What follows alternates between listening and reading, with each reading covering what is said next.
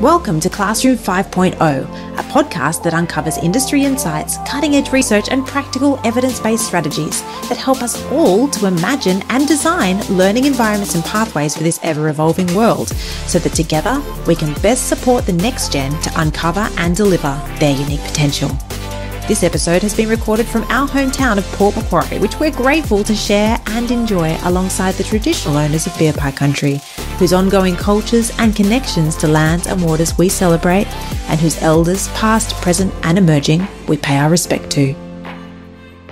I'm Marianne Power, co-founder of the Posify Group and your host for today's episode, and I am so excited to be joined by my good friends, I can proudly say, Courtney Kovac and Keiran for a rich and juicy conversation about something that we're all born with, our health.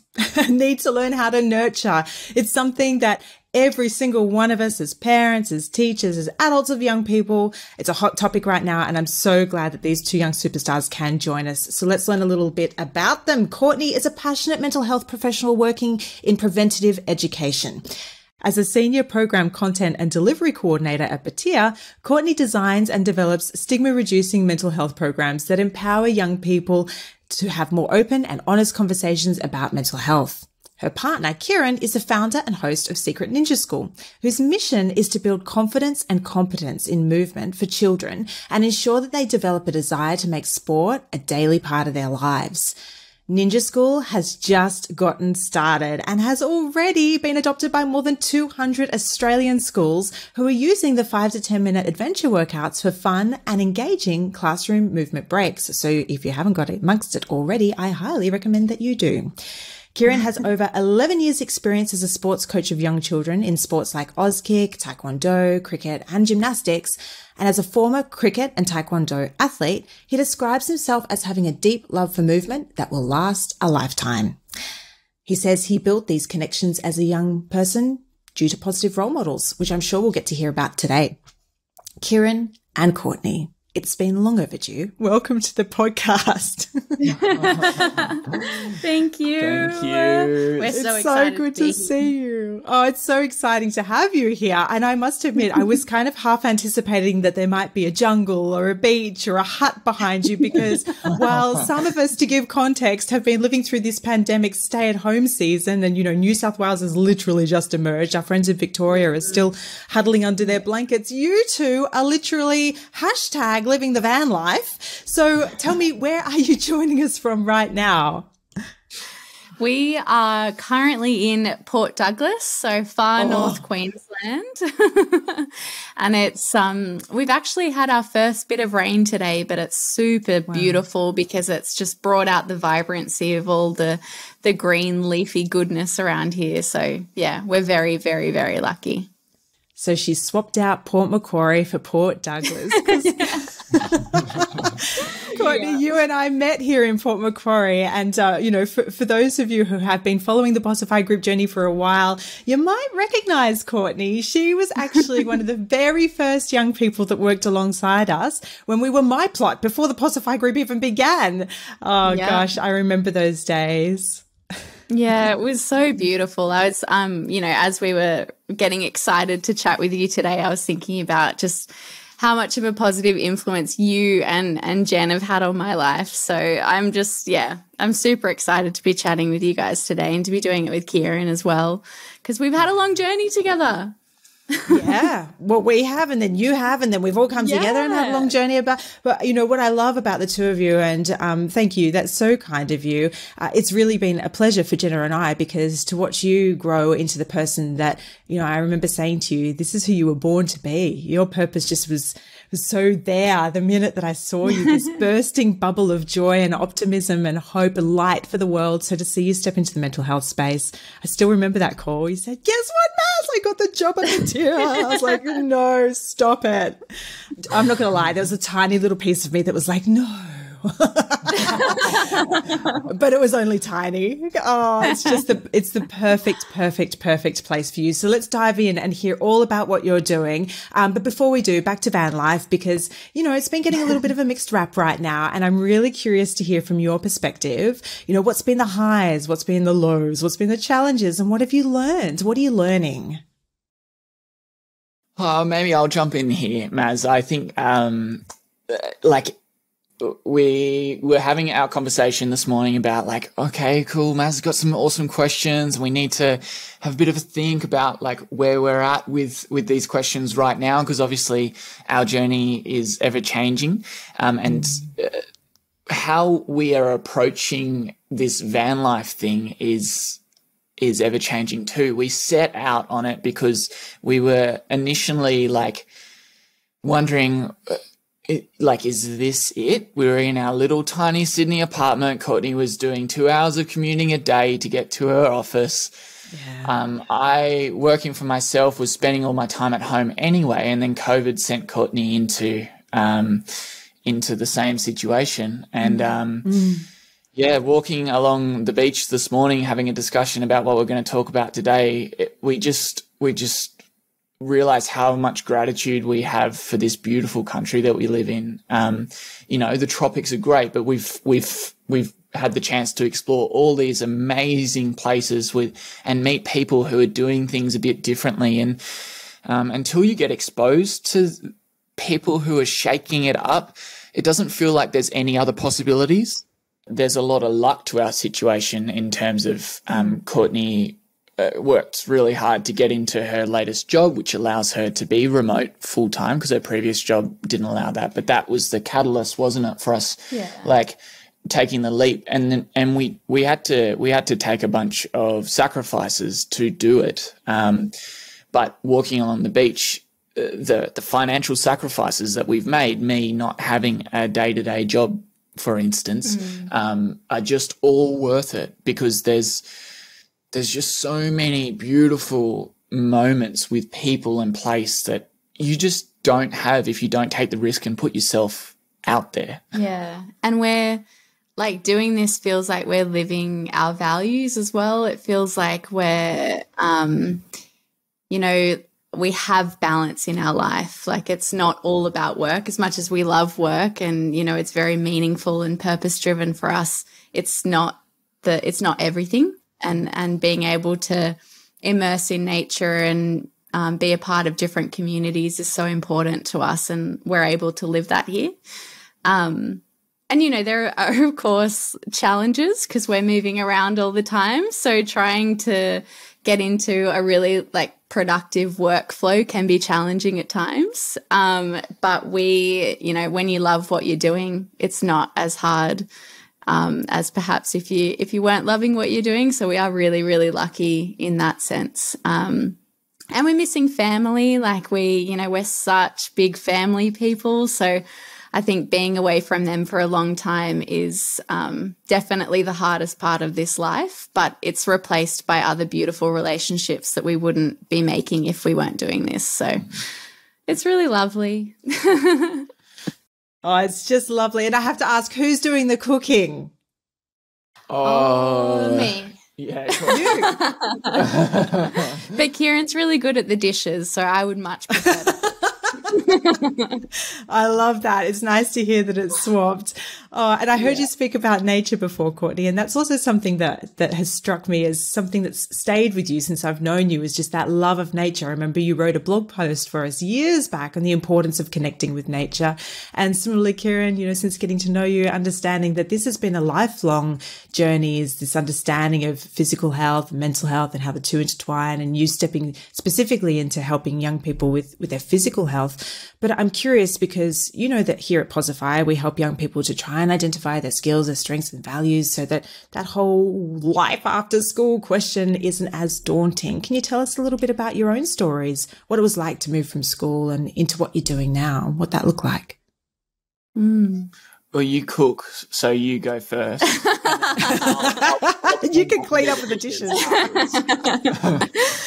That is such a good question. I think, I'd be lying to say if you and Jen had such a huge influence on my life from university transitioning into the workforce. Because when I was at school, I didn't really know what I wanted to do. I knew that at my core, I wanted to help people. I've always been kind of that way inclined. And so I knew that I wanted to do something with that. But like, you look at all your traditional kind of like avenues and you're like, where do I fit? Like, how do I do that? And which one kind of suits me the most? And so I went into studying psychology, which I feel like is a natural transition when you kind of have that drive to help others. But I didn't love my psych degree. Like, I found that it was a really kind of heavy focus on treatment, and I was really interested in, you know, how do we actually prevent people from falling in the first place? How do we give them the skills to thrive and, you know, like live a fulfilling life? And I think that when I was starting to kind of question those things is when I came across you at the Luminosity Youth Summit, and I saw you do a big talk about purpose and changing up the education system, and I was like, yes. Yes, you were. I still remember sitting in the workshop afterwards because we followed on, and your big eyes. It's like, wow, who's this girl? She's really rocking this whole mindfulness purpose thing. Yeah, I just was like, I'd never heard anyone talk with kind of like the passion and optimism that you had. And I felt like it reflected my like inner spirit that I hadn't really been able to bring out yet. And so, yeah, like just learning from you and meeting you and Jen and working on my plot with you kind of like shot me in this direction where I was like, no, I want to work with young people and I want to help them to understand themselves and give them the skills to be able to navigate the world and that sort of stuff. And so, yeah, I got really lucky. I applied for a role as a casual facilitator with Batir. So we run preventative mental health programs, and I was talking to young people about mental health, which just seems like such a daunting thing, but man, is it fun? Like, it's just such a rewarding thing. And so, yeah, transitioned from that role into a bookings role where I got to work really closely with teachers and kind of understand their needs and how we could support them. And just a big shout out for teachers, like far out. They're absolute heroes. If I can just interject there for a second, you glide over the beginning of that career, but an example of you finding your purpose pushing you was I got to watch as Courtney battled with this fear of getting up in front of people that she had. You know, her purpose pushed her through it, and it was like she just totally undersells herself through that early stage. It was not easy, but because she found her purpose, she was able to get up and make a big difference in those early days, and then it continued. That's so true. When you have a strong enough why, everything seems worth it, doesn't it? All the stress and the worry. It's like, okay, I'm doing this for a reason, so I have to push through it. So yes, thank you. That was a very, very reasonable and not reasonable, insightful correction there, I think, and addition. And the other one, if it's okay to point to, is I've heard you speak a little bit about luck.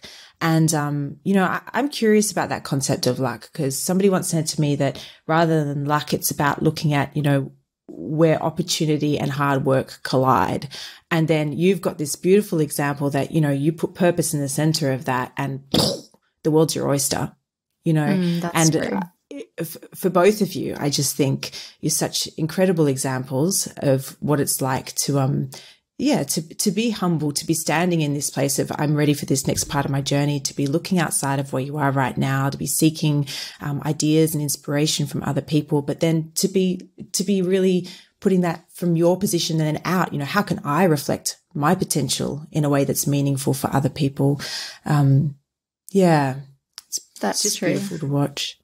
I love that quote about luck. I think that's largely true. I think I think there's a big part of maybe gratitude is a better word for luck in terms of, like, you know, we're born into this country where there is lots of opportunity. But then having traveled a bit and gone and seen some third world countries, the attitude doesn't necessarily need to change. It's still making opportunity with what you have. So, like, you know, you can have all of the money in the world, but what are you doing with that level of responsibility? Yeah, with privilege comes responsibility. Absolutely. And tell us a little bit about your next part in Batyr, Courtney. It's quite exciting what you're doing now. Yeah, it's really exciting. I honestly can't believe that I'm like in a role that I just absolutely love and can see myself doing for a long time, and I'm only 25. Like it's really, really cool. And that role is I get to design and create our mental health programs at Batyr alongside a beautiful team who I adore working with. And it's very, very fulfilling and very meaningful to me to be able to be creative in a way that is using that creativity to help others. It's just such a beautiful symmetry of the things that are important to me. So yeah, I just landed that role. I'm saying it again, luck. But I worked very hard to get that role at the beginning of the year. And my old role was delivery based. So I had to be based in Sydney, but this one is a national team. So I spoke to my manager and he was fully supportive of me working from home. So yeah, I want to say luck again. You are right where you need to be and where you deserve to be, and where the young people of Australia want you to be. And speaking of, creativity and that program design, you're quite a creative couple. Keiran, tell us a little bit about your journey, which will segue, I'm sure, into Ninja School, but I'm sure there's some bits and bobs beforehand. Yeah, it is the same sort of themes go throughout both of our journeys, I guess, in terms of we are in the right place, and that beautiful analogy of the purpose and the hard work smashing together to create something nice. So I started out as like a 17-year-old who had absolutely no idea what I wanted to do at the end of year 12. And then I picked up a magazine called Inside Sport magazine, and that they were writing about my passion, which was sport, in a way that I hadn't read before. It was human focused. It was the struggles behind the athlete, not about their performances, and that really got me. And so I was like, I want to learn how to write like that, and so that started me out with maybe I'll do journalism at university, but I couldn't even tell you what journalism was back then. What is its purpose? What does a journalist do? I wouldn't have been able to answer those questions, but some year advisor suggested I do it.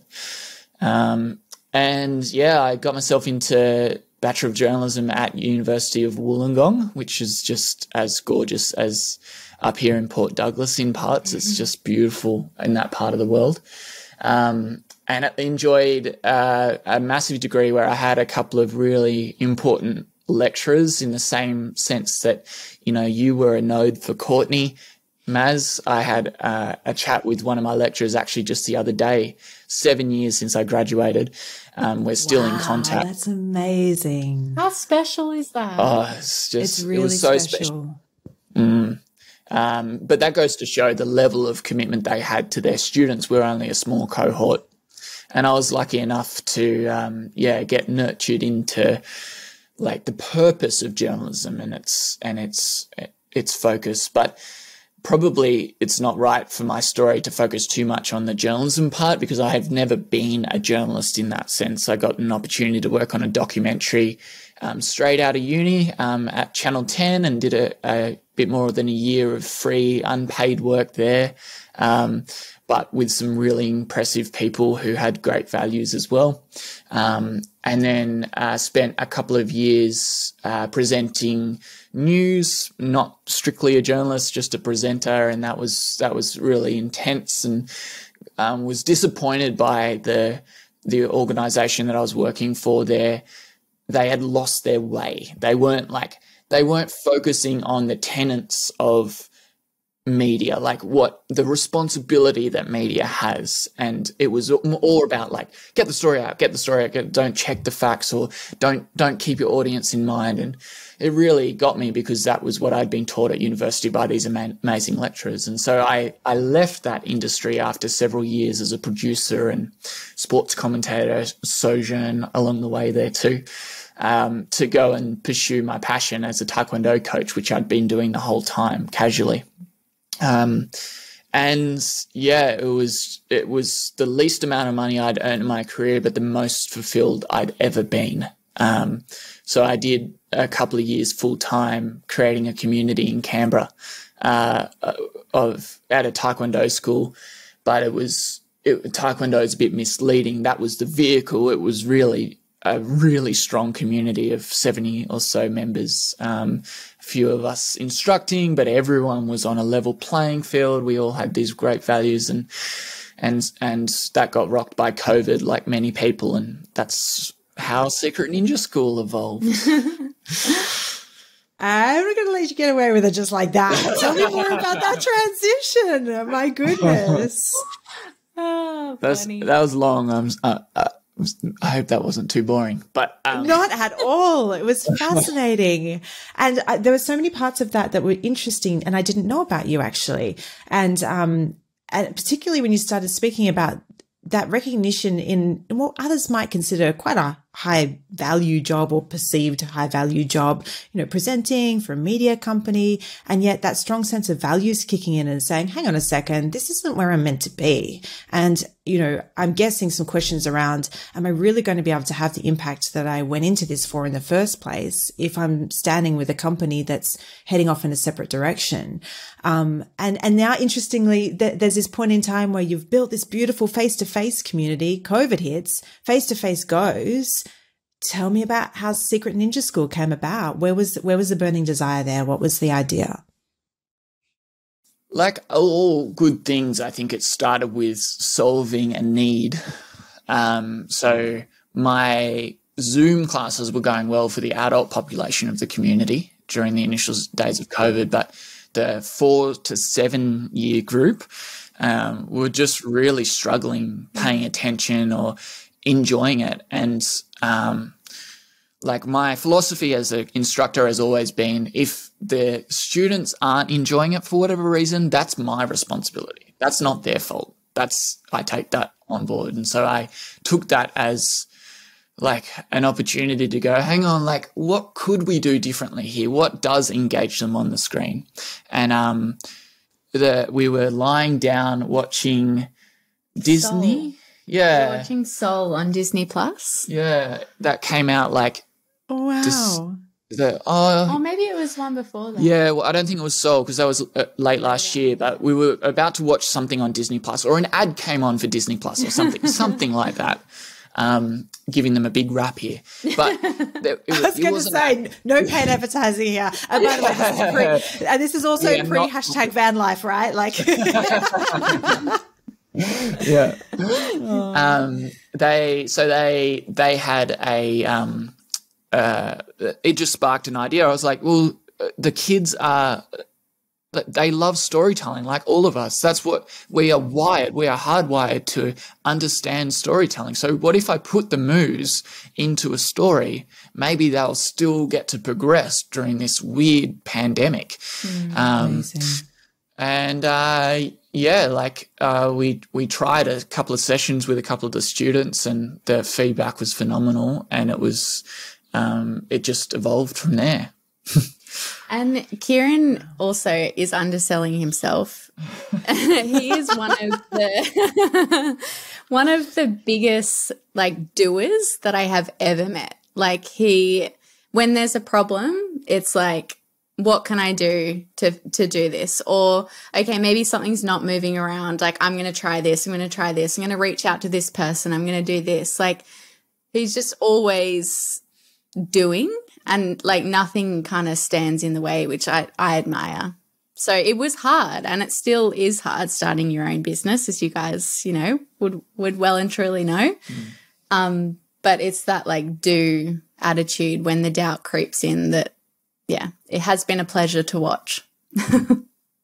Oh, what I love about the two of you, I just missed that little thank you. Oh my goodness. I love the fact, I mean, both of you are so, acknowledging of your own journeys and so humble, and to have each other to turn around and go, hang on a second, you're not telling me your story here. Let me just add this rock star bit in. It's just beautiful to watch.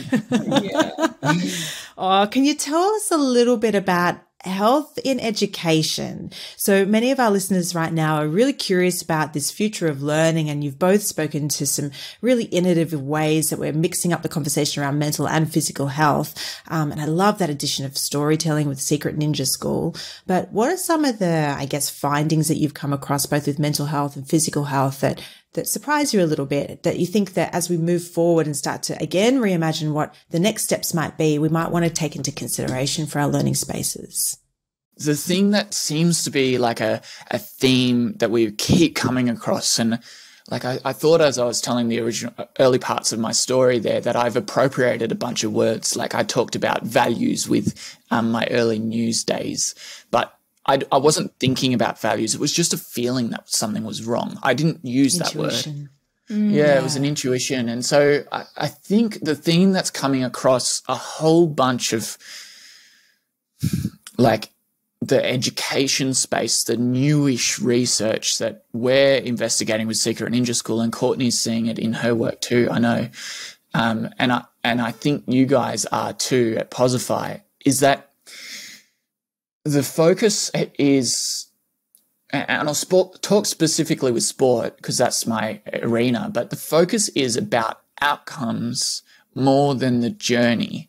And when you put it in a nutshell like that, it's like an Instagram tile. It's a quote that people share and whatnot, but there's so much depth to it. Like, I think what is happening is we're waking up to this last century or so of education that has been the focus. The focus has been, all right, guys, we want you to go out there and learn how to kick. This is the way you learn how to kick. If you get good at that, I'll teach you something new. All right? You're good at kicking. Now try and kick with accuracy. All right? Good job. Now try and run and kick. Okay? Good job. Like that's the progression, with the beginning phase being the basic, and the end phase always in the sports field most of the time being, if you do hard work, you will become the next Pele. You will become the next Ronaldinho of soccer. I don't know why I'm using soccer as an example. I don't watch it. I don't play it.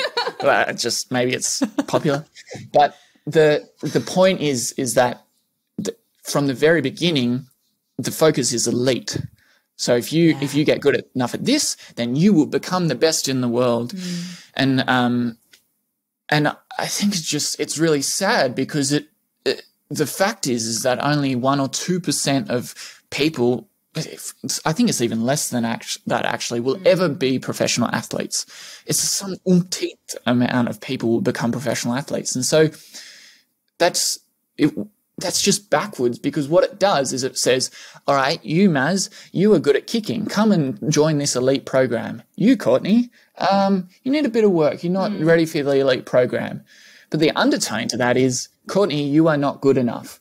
And Courtney's initial response as a 6-year-old, I give it up. Yeah. What other identity can I fit into? Oh, well, I'll go to the creatives, or I'll go to the smarties, or I'll do whatever I need to do to fit in and have my sense of belonging. And so what I think I'm hearing from you is what would it, moving forward, what might it look like if, rather than thinking about our physical education or our, I guess I'm hearing more of a flavor of, how can we redesign things so that sport is a part of everyday life and that movement is a part of our day in a way that kids intuitively want to move towards movement, not for the outcome of getting somewhere, but for the joy of participation? The joy of life. Like, life is about enjoyment. It's not about getting to whatever outcome you want to get to. It's about being present and enjoying it, because that's the best part about it.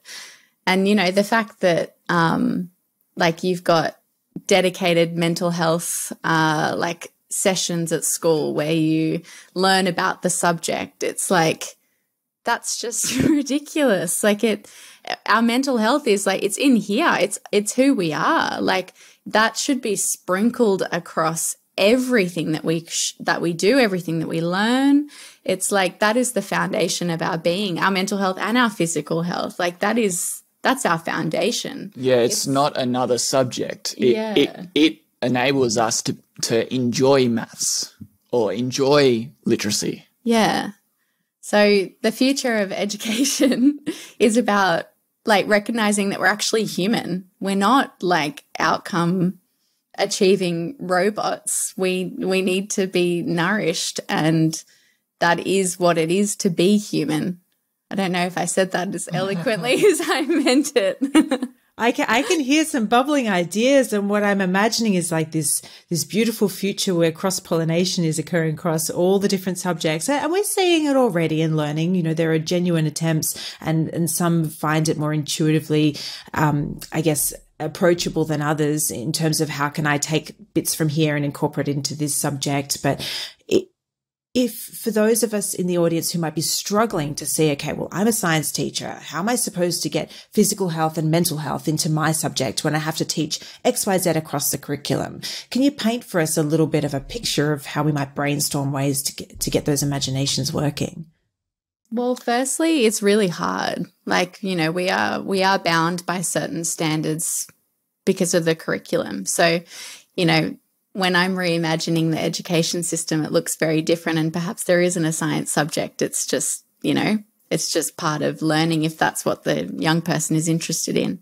But I think for the purposes of where we are now and with our current constraints, it's a lot about working out what the individual in your class enjoys, and maybe helping them to set goals for the things that they're struggling with, and enjoying that process of working out how we start to enjoy something that we don't necessarily enjoy, and putting more focus on that process of learning rather than actually learning the outcome of whatever it might be you might be teaching in your science class. It's those kind of philosophies that we can take towards teaching that will help us actually help young people to enjoy the process of learning rather than the outcomes of learning. And if I can just jump in there, Maz, I think what we've like touched on here and why it seems a little bit airy-fairy is because it's known intuitively. We, as educators, as a sports coach working in program development, or teachers themselves, know intuitively how certain kids develop, and it's different across a whole class group. But what is true for all of us, no matter who we are, is that if our mental and physical well-being is taken care of initially, then everything else is easier. The second point of that is that the research that I'm diving into with Secret Ninja School around physical literacy, which is a concept that I could talk a lot about, but it's something that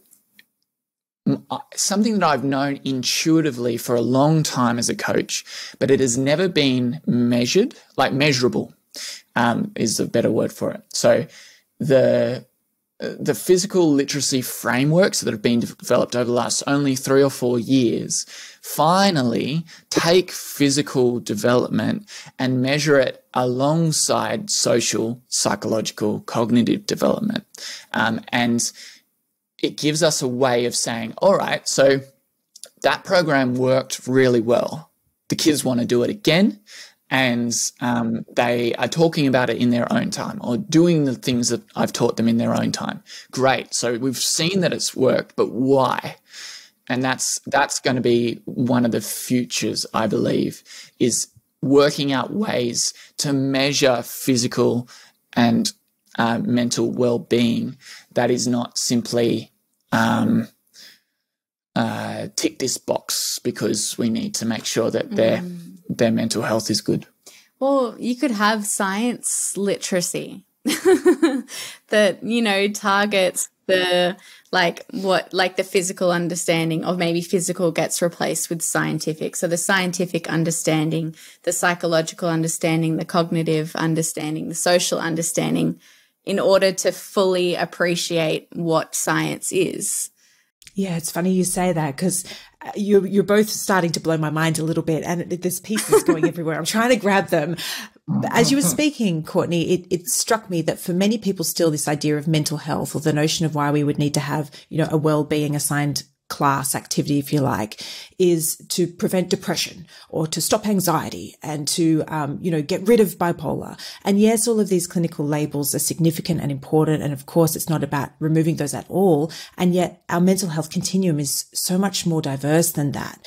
And as I was hearing you talking about science and this idea of, how can you help to empower young people to understand that learning is all about a journey, and that part of learning is failing and then looking at, what worked well and where do we need to improve. And actually what that's doing for a young person is building their cognitive flexibility, that, to your point, is more about the preventative mental health work that we need to do, so that when a young person, if they do for whatever reason have a season of a clinical distress, actually they've got the cognitive flexibility skills that they need. They've got the critical thinking, they've got the creativity, they've got, in education we talk a lot about growth mindset.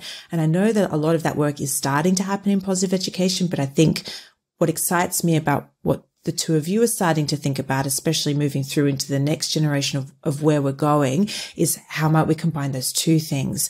So wellbeing literacy I'm familiar with, and I think a lot of our community is familiar with. I'm really curious though, Keiran, because I reckon I'm not the only one. Tell me more about physical literacy and what you're finding in the research in the past couple of years. Well, the internet's amazing for so many different reasons. So I wrote a blog on it recently, and I'll answer your question specifically, but let me just dive into a quick story.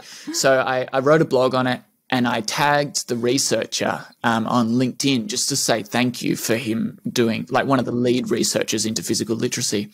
And so I'm fresh off a Zoom 1 hour wonderful conversation with him. He's wow. He works for UNESCO on their health and well-being. And so a lot of what I'm about to say will come Small from organisation. him. I don't know if you've heard of it. I'll put a link in the show notes in case our audience hasn't. So he also developed Australia's physical literacy framework, which was commissioned by Sport Australia. It was commissioned it was finished in 2018, and it hasn't really taken hold, but it's very surprising that it hasn't, because it answers intuitively, like I said before, everything that we know as coaches to be true, and gives us something to work off rather than going, why didn't that work, and trialing and erroring for ages. It allows us as senior educators to go to new educators of young people and be like, look, if your program does this and this and this, it will help them. So what it is, long answer, is that when we talk about outcomes for sport traditionally, we talk about the skill acquisition. So if I was a cricketer as a kid, right? So I really loved watching the professionals bowl, and I wanted to learn how to bowl. But being a gangly 6'15" so what would I have been, like a 5'8", tall boy, I could not control my limbs. My goal, if it had have simply been to bowl and hit the top of off stump every single time, I would have got dejected before I even started, because it just was not possible for me initially. And long after other people were able to pick it up, I was still not able to pick it up because I was working out these long gangly limbs. Just focusing on the physical side. That's right, just focusing on the physical. So what happened for me that I was very lucky to have was I had a couple of coaches, and specifically a dad, who were very, very patient. They focused on the enjoyment of the process rather than speaking at all about the end result of hitting the top of off stump. So I progressed because of that, because I had this wonderful environment that I could not wait to go and hang out with. The coach also facilitated a wonderful social environment. So the first example was like my psychological was looked after. Sorry. So I was enjoying the process. The second example was it was a great environment. The social was looked after. The cognitive was looked after because I knew the outcome, but it wasn't the focus. And I knew what had to happen, but it wasn't everything because all of the other four walls were looked after: physical, psychological, cognitive, and social. And that is physical literacy. The concept that when we go and do a movement program, if the program focuses too much on one of those areas and forgets the others, then it doesn't work. I see. So it's not just about removing the focus from the outcome, it's of being that physical outcome, but it's also if your sports program was only social and there was no focus on the physical aspects or the psychological aspects. And to me, this is kind of sounding a little bit about, that we're wanting to get into that state of flow where our abilities are just outstretched a little bit. And so there's that focus and that attention and that present mindedness. Am I kind of getting my finger on the pulse with where we're going here? It's exactly right. And again, I'll reiterate, it's not groundbreaking because the state of flow is well known, right? And the best coaches in the world, like there's a Netflix documentary called The Last Dance, and it documents Michael Jordan's era of the NBA. It's focused several episodes on the coach's ability to bring the team together. If you look at Ash Barty, her mindset is what has allowed her to become number one in the world for several years now, not her ability. That's obviously needs to be good too, but it's her mindset that sets her apart. So the best coaches have known this for a long time, that you can't just focus on one wall of the four walls of their physical development. You need to make sure that they're all taken care of at the same time. And I reference elite pathways, which I'm quite critical of, because kids are picked up really early for their natural ability. There are athletes. Glenn McGrath, one of the best ever bowlers for Australia, was not a natural athlete when he was young.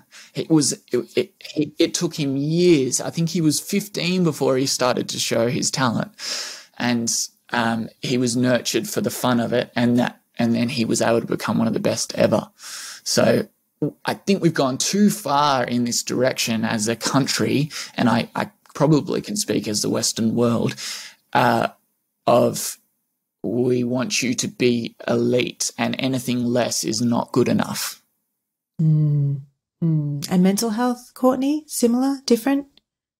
Yeah, I mean, it's interesting. I've found it really interesting watching Keiran kind of go through this process of learning about physical literacy, because it's really similar to mental health, right? Like often in mental health, those four walls are spoken about. So taking a framework that underpins this area of essentially nurturing someone and applying it to different spaces like physical health, potentially a science class.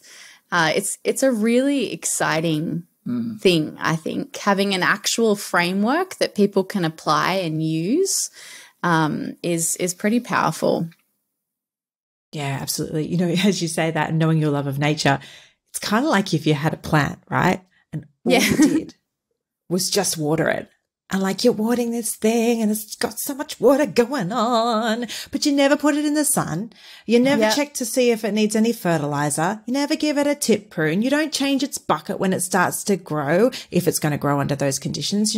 We wouldn't expect our plants to live like that. And yet for some reason, over the last however many years, we've gone into this siloed approach of how we raise our young people and ourselves as humans. It doesn't make sense. You're right. Totally. Oh gosh, shed so many. I mean, I don't know about our listeners, but definitely for me, there are light bulbs going off left, right, and center. And if it's okay, Keiran, I'm definitely going to share in the show notes some of this research you are coming across, because I can imagine many people are going to want to pick up and start some of the reading that you're already ahead of, and particularly your blog post. That would be unreal to share that one. Yeah, look, absolutely. Gosh. We've gone everywhere and roundabout. Is there anything that we've missed? Because I really want to move on to a game with you both. But before we do, is there anything that we haven't captured? Because I feel like we've just covered the whole of health in, 45 minutes that you want to highlight. We were talking a lot about values this morning. And, when we first started this chat with you, I don't know how long it's been since we started talking.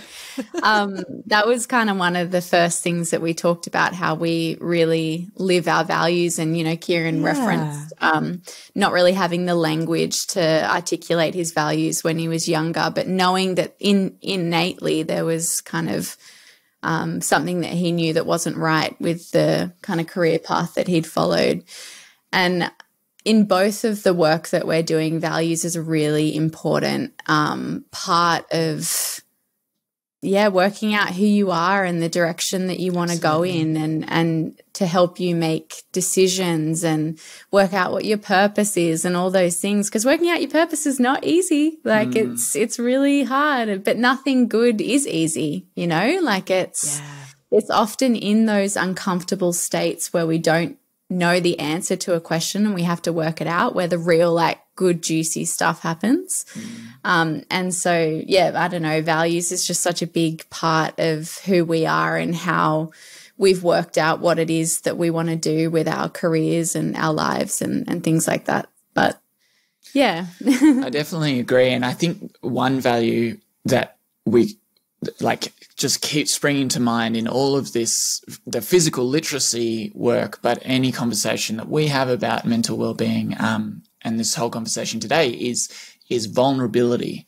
Like if there's any takeaway, if someone was to ask me, so what's one thing I could work on as a sports coach or as an educator of young people, 4 to 7 year olds, I think it's being vulnerable with them, because from that early age, if you can show them that it's okay to not be very good at something, then that goes such a long way to them enjoying the process. And that's exactly the same in mental health, right? Everything that we do at Batir is around lived experience storytelling, which is about getting young people to share their experiences with mental health and being vulnerable, because we know that vulnerability breeds connection, and it breaks down those walls that we put up and those faces that we put on, and allows us to actually, assess where we're at and be like, look, I'm actually not great. But if we don't recognize that, if we don't provide spaces to recognize that, then we can't do anything about it. And we could keep talking about this for hours. All day. And it's funny because you both speak of vulnerability, and it's join the dots. I've been trying to pinpoint what it is about the two of you that is that special spark, and I've spoken to it a couple of times through the interview, but that's what it is. It's the compassion that you both live and breathe, and compassion being a little bit different from empathy. So of course we need empathy. And I think that vulnerability then allows space for empathy, for the other person to see someone's perspective. But it's compassion, and it's taking that next step of saying, I can see your struggle, and I can see your suffering, or I can see where things might be different, and I want to do something to step in. And thank you, both of you, for modeling both within yourselves and toward each other what compassion looks like, and how we can all be that little bit more kind, but also how we might start to think more compassionately about incorporating the whole human into learning as we start to nurture these little people from as young as you said, they're learning from day dot. And then, Courtney, to the work you're doing all the way through adolescence, through their entire learning experience, there is always space for vulnerability, and there is always space for positive role models, for compassion, and for thinking a little bit differently. Yeah. That's beautiful. Well, I can't let you go without time for a game. Are you ready? Oh, Yes, we love it. Hooray! Because, you know, being in a band together, I know you two probably think you know each other real well, but I'm going to put that to the test today with a little game that we like to play, Facts About You. And this will be available for our teachers as well as our free fun sheet today. So if you'd like to grab your copy, you can download it from our episode webpage. But let's dive on in. I haven't prepared you at all, so you don't know what's coming. How you feeling?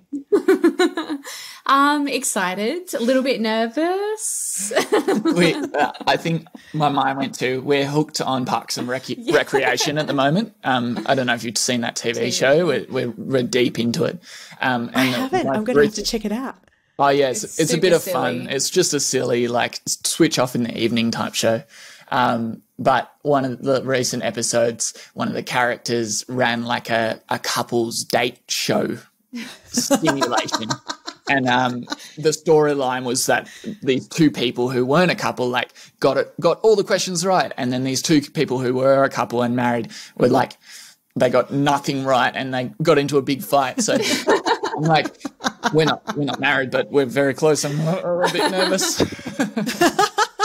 Well, the good news is I'm not going to ask you to guess about each other, but you may learn something new. All right, so we're going to do this as a rapid fire. And given that, Courtney, you went first, I'm going to invite you, Keiran, to jump up first, and then we'll go to Courtney. So the first question I had for you, the first thing that comes to mind as well, this is all about brainstorming, so ditching the idea, you have to get it right, and as many ideas as you like, you're all welcome to the table. But if I was to ask you if you could be an animal, which animal would you be? Keiran, go. Sea turtle. No explanation. Look at your eyes. Courtney. Courtney, go. Okay, so I'm thinking I love the ocean, so I wanted to say a sea animal, but then I was like, I also would love to fly. So I think I would like to be a bird that like goes into the water and like ducks under for a while and has a little swim around. Oh, nice. But I don't know what name of what bird. But I got to think about it longer than you. A sea turtle versus a seabird. I love that altogether. All right. If you could own an island, what would your island be famous for? Courtney going first or me? You. Me. You. Oh. You think you're getting out of the hot seat. It's not happening, Keiran. Yeah. The island would be famous for a massive community building retreat where people come and learn how to be stronger, more passionate community members. That was so good. And I want that idea too. with lots of like really yummy food and music and games. Oh, amazing. I'm coming to your island. All right, let's switch to some colors. If you could choose a color that best represented your idea of a vision for the future, what color would that be? As part of our van life, I met someone recently who has had a free ticket to go and see the Great Barrier Reef on Tuesday just this week. So I'm fresh off my first ever experience on the Great Barrier Reef, which is why I said sea turtle. But we had one of the I've never seen visibility like that. We were looking through about 50 meters of visibility underwater while I was snorkeling. It was incredible. Wow. And it was this just like silky ocean blue. That's the future for me. Oh, beautiful. I want to say something bright. I've been playing around with my iPad at the moment doing these little illustrations of people, and like it's been really fun capturing a person and their colors. So I've been thinking about colors quite a lot recently, and when I see it, it's like bright splashes of orange and yellow and red and like all these warm, bright colors, I think. Amazing. Thank you. Did you learn something new about each other and yourselves? We spend like 24 hours a day together. We work together. You're telling me you could have guessed each other's animals? Stop it. No, all right. Okay, but we actually talk about this stuff. It's so weird. Like we've got 24/7, like, and it's just the two of us. So we talk about what animals we would be, what colors we would be, what what kind of transport we would be. This is why you're my kind of humans. I love it. Now, given you are both in the health space, it would be very unfair of me to throw you in the game seat. Is there a game that you'd like to share with our audience that we could play together today? We were thinking about it, and I thought that I could actually give you a little taster of a Batyr program, because that would be amazing. when we go and do these programs, the goal is to give young people a positive experience talking about mental health. So we want to subvert that expectation that it's going to be all serious and heavy by going in there and just like literally having a laugh and kind of taking the piss out of ourselves. And so one of the challenges or games that we do with them is Would You Rather? So I'm going to do it to you, Maz. Okay. Would you rather have spaghetti for hair or sweat maple syrup? Sweat maple syrup, what is that? So, like, you're going to smell really nice, but you'll be really sticky and, like, you've just got maple syrup. Not sweat maple syrup for my hair, just sweat maple syrup. Just okay, spaghetti for hair or sweat maple syrup. Oh, wow. Yeah, that's hectic. I'm going to go for spaghetti for hair. Spaghetti for hair. I feel like I could style it. And then I feel, right. I got to chew on my hair. Okay. Would you rather live in a cave or a treehouse? Ooh, a treehouse. 100%. A treehouse. So I've got a bird's eye view of everything that's going on. Yep. Beautiful. And Keiran had our last one. All right. Would you rather do a plank or play a game where you've got your feet on an exercise ball, one of those big squishy ones you sit at a desk at sometimes? Yes. Yeah. With your feet on an exercise ball, and someone else has also got their feet on an exercise ball and in a plank, and you have to be the last one standing. That is hectic. I don't even know that I could visualize that. So I'm doing a plank on my own, or I am with another person with an exercise ball, planking it out, scuffling it out to see who's going to last the longest. So I'm the competitive part of me can see Jenna on the other side of that ball, and I'm going to battle that girl out, planking it on the Swiss ball 100% with spaghetti in my hair from the top of our treehouse, and we're really going to hope that we go toppling it out, because maybe the cave would have been a safer option. Oh. Thank you two. That was such a fun game. I love that. And to your point, there are so many different ways that we can encourage young people to be vulnerable and to share big ideas and to open up parts of themselves without having to get too dark and heavy. So thank you. I appreciate you taking us through such a valuable game, and I hope our listeners will enjoy it too. How can they keep in touch with you both to follow your journeys, see this incredible van life experience that you're having, follow Ninja School and Batyr? What's the best way to keep in contact? We're all over Instagram at the moment. So, yeah, you are. We are. It's the best. I am a huge following fan. So we post a lot of our adventure stuff on our Secret Ninja School page, which is at Secret Ninja School. And it's a secret. So if you're listening, please don't tell anyone else about it. Shh. Safe with us. Tell everyone.